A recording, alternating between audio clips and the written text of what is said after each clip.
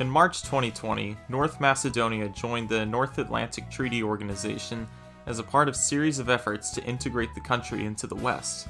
Another one of these efforts is the nation's bid to join the European Union. Though its application began in 2004, accession talks did not begin until March 2020, and since November 2020, Bulgaria, another EU member, has effectively ceased these negotiations until certain disputes between the two nations are resolved. With that said, North Macedonia is one of the prospect nations which actually has a reasonable chance of acceding to the Union, and today I will look into what factors the nation has going for its accession and what major hurdles it will have to face before doing so. The Republic of Macedonia officially declared independence from Yugoslavia on the 8th of September 1991, and unlike most of its counterparts, it was not involved in the Yugoslav wars. However, with the Kosovo War in 1999 taking place right next door to the country, it faced serious destabilization, as around 360,000 Albanian refugees entered to flee the turmoil. Despite many returning after the war was finished, Albanian insurgents did fight to form a state from the ethnic Albanian areas in Macedonia in 2001, with the conflict ending in a NATO ceasefire. Though the tensions between ethnic Macedonians and Albanians, who by official accounts make up a quarter of the nation's population, have become non-violent following agreements after this insurgency, inter-ethnic violence resurfaced in the first months of 2012, but since then there have been no major waves of violence. There is a nation that Macedonia has had a troubled past with though, and that is Greece. Due to the region of Macedonia within Greece, and the historical claims Greece has to this lineage associated with the name, one of the longest and possibly the most frivolous naming disputes ensued. Both countries played on each other, and tensions were rising, but an end was finally in sight with the Prespa Agreement being signed on the 17th of June 2018. This agreement changed the name of the Republic of Macedonia to North Macedonia, and Greece agreed to cease its vetoing of North Macedonia's accession to both NATO and the European Union. It joined NATO in March 2020 when all nations in the alliance ratified its membership, though this membership was sought by North Macedonia since 1999.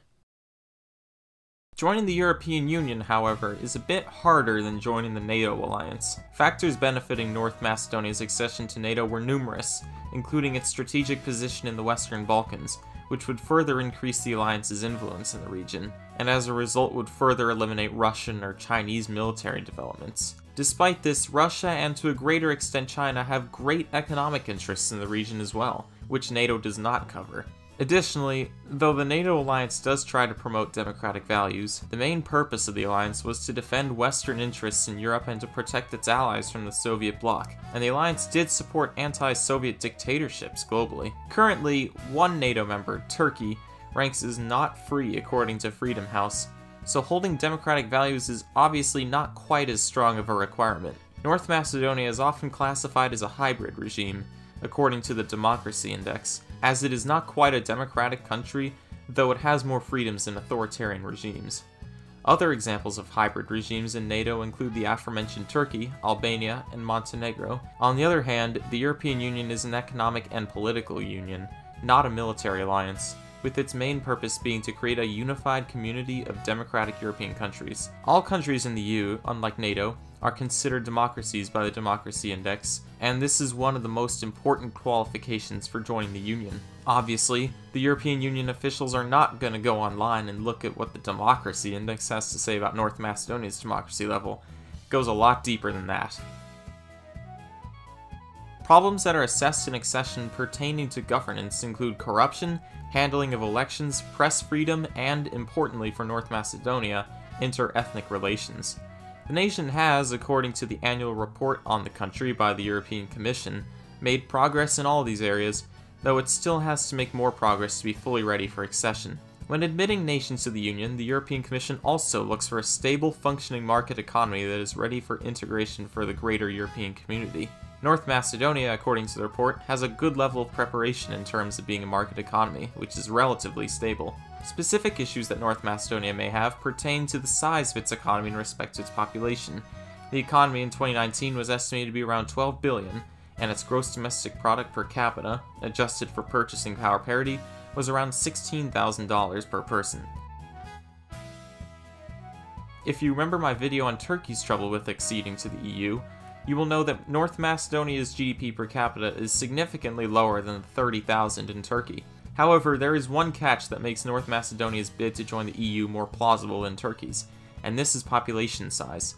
North Macedonia has a small population of 2 million, meaning that not as much money would be required to give the nation significant economic aid. Also, this small population would not create a major immigration crisis, as some Macedonians may relocate to wealthier EU members once they are accepted, though the numbers would be insignificant to those other countries' populations. The other factor North Macedonia has on its side is a cultural unity to other EU members, which ranges from its majority Orthodox religion or its majority Slavic language, giving it some cultural brothers in the alliance. There is one problem that relates to this brotherhood, however, and it has to do with neighbor Bulgaria. Between it and neighbor Albania, who started accession talks at the same time in March 2020, North Macedonia has come much further in addressing its requirements to join the European Union. Why should I bring up Albania, though? Well, though both countries have been moving towards accession at different rates, they are both in the same stalled position at the current time. I don't mean stalled in the same way that Turkey's application is stalled, as Albania and North Macedonia are still interested in EU membership, and this stall will likely lift in the near future. But North Macedonia must first address its disputes with EU member Bulgaria before it can push forwards. Aw man, just after fixing the naming dispute with Greece, North Macedonia now has to deal with language recognition disputes with Bulgaria. A friendship treaty with Bulgaria in 2017 has attempted to settle these disputes, though the treaty is largely being ignored. Proponents of the Bulgarian side of the dispute will state that the Macedonian language and identity is false, with it being a relic of a Yugoslavian invention, and that all Macedonians are truly Bulgarians. Those on the Macedonian side would find this false and rather demeaning to a national identity, and though their identity formed within the last 2 centuries, it is just as valid as any other nation. This matters because of an alleged Macedonian minority in Bulgaria that is unrecognized by the Bulgarian government, which claims these people to be Bulgarian. Also, the recognition of the Macedonian language will affect the number of official languages in the EU, raising it from 24 to 25, though this really isn't relevant, I just love tangents. Anyway, the Bulgarian foreign minister, Yekaterina Zakharieva, has stated, "At the moment, Bulgaria does not think North Macedonia is ready for EU membership, and North Macedonia cannot move past this obstacle until Bulgaria either changes its mind or the 2 countries make amends." There is one interesting thing to note though. Bulgaria's press freedom is criminally low for an EU member, and there have been corruption allegations against the country's government. Protests have raged in the country for the past few months as a result. Many critics will call Bulgaria's block of North Macedonia's talks a publicity stunt to divert attention from its own problems with democracy and the rule of law. I thought that was an interesting piece of information that I'll let you all think on.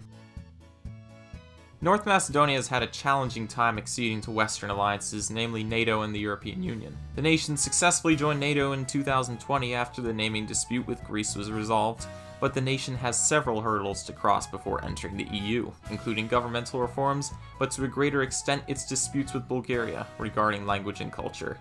North Macedonia has many things going for it in joining also, namely its small population that will not cause a major migrant crisis if admitted, and a market economy that is ready to integrate into Europe. However, no joining can be achieved without crossing these difficult rivers first. Thank you all for watching. Please subscribe, like, share, and hit the bell to never miss a new video from this channel. I'm trying to get to 1,000 subscribers as soon as I can, and if you can help me reach this goal, I can make even better content than I am right now.